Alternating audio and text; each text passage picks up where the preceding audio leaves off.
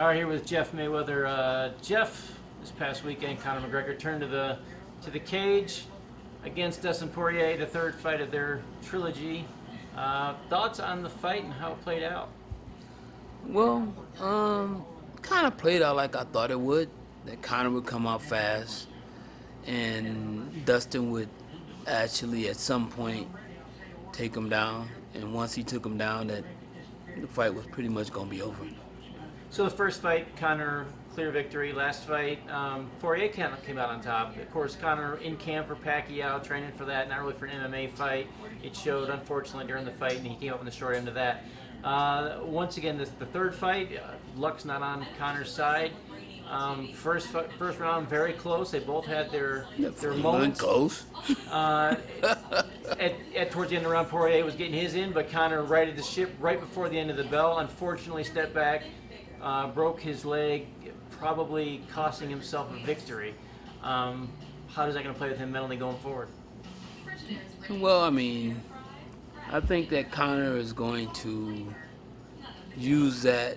He's definitely going to use that to his advantage, because I think Poirier has his number now, and basically he broke his leg. It's on his own. Don't make it different. I don't make it different. It makes no difference. How does he have his number if he broke his own leg? He broke his own leg, but he got his ass whooped, and he was getting ready to get. He was just getting ready to get fucking submitted. They were standing. How was he gonna get submitted? He was getting his ass whooped too. It was a pick 'em round. He was getting his ass whooped. It wasn't the second round. Yeah. How is it when you on the ground almost fucking 3 minutes of the round? But when they were standing on the feet, Conor was getting much more the best of it. And at the end of the round, when he Conor didn't do shit after he got up. He didn't do nothing but fall up, and he stepped backward and broke his ankle. If you have, you have a little bias considering the fact that obviously Conor has. It ain't got shit to do with that. It ain't got shit to do with that. I'm going by what I saw, and what I saw is basically Conor came out. But like I said, I think that the one thing is this: I think that Conor is gonna come back and grab another big payday, and then just quit UFC altogether, because with him losing in that way, it doesn't, and then he already got a built-in excuse once he loses again, because the ankle didn't heal or whatever it is, it did never heal. So he already walking in with a built-in excuse to lose. You said, but he obviously got paid very well to fight Floyd, and the one thing that amazed me about Conor is, much like Floyd. Oh shit, he ain't shit like Floyd. No, is that they both got no. paid, and they've been able to keep that same drive and hunger bullshit. and that same level of ability. How many times he got his ass whooped since that fight with Floyd? Well, like I said, this one here, how many times have he got his ass whooped? You had a fluke injury here. Yeah, the time okay. before that, he wasn't even training for an MMA fight. He was training for Manny Pacquiao. But the He fact was? Of course, they were trying to set that fight between Manny Pacquiao and himself, and then that got thrown out, so he went and fight Poirier. Fact is that he's a warrior willing to fight anybody. He kept that hunger much like Floyd has, which is very impressive for guys. He kept no fucking hunger like Floyd. Shit. Well, Floyd was a goddamn multi-millionaire, and Floyd still was fighting top fighters in the world and winning. The second he fucking fought, the second. Oh my God, my stomach hurt. But the thing is this: is that I think that Conor actually kind of like Andy Ruiz. He got too much money. I ain't gonna say he got too much money too soon, because that's what it's about. That's what you want. Everybody wants to get paid. And so basically, but I just think that a lot of times when you get paid that kind of money, and especially, and from his background, he started on welfare and this and all that. And it's great. It's great that he reached the pinnacle of his sport and became the biggest name in his sport. But at the same time, I think that once he made that $100 million, we didn't see the same Conor ever again. Well, like I said, a couple of fluke things, but on the other side of the coin there, you talked about Conor being able to turn this into another payday, another fight. Conor, I don't think you're going to argue with me, is the biggest name in MMA history.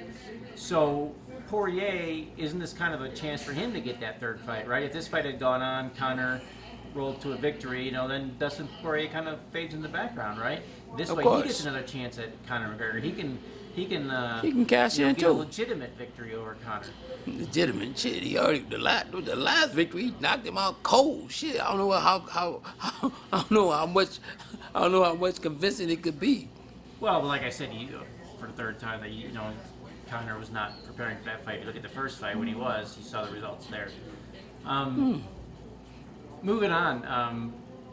What do you think? Well, yeah, did you see the post? What did you think of Poirier's comments after the fight? It seemed like he's very bitter towards Conor, not very happy with him. Conor's down there hurting. Hurting. He's got a snap leg, and Poirier's kind of him. Kind of rubbing salt. Fuck him. I mean, he talked all that shit during the build-up. Yeah, but that's the build-up. So, well then, so that's why Poirier. I mean, because the one thing is this: Poirier didn't say anything to Conor until he made sure the talking belongs to me now. Fuck you. And that's what he did, because he whooped his ass, and then basically, and he was bitter about it. He was bitter about the fact that all the things that Conor was saying, and so he spoke his piece. See, Floyd bet $50,000 on Poirier. He got a little cash back on that. Oh, that was nice. A little help by the betting gods there. So, betting gods.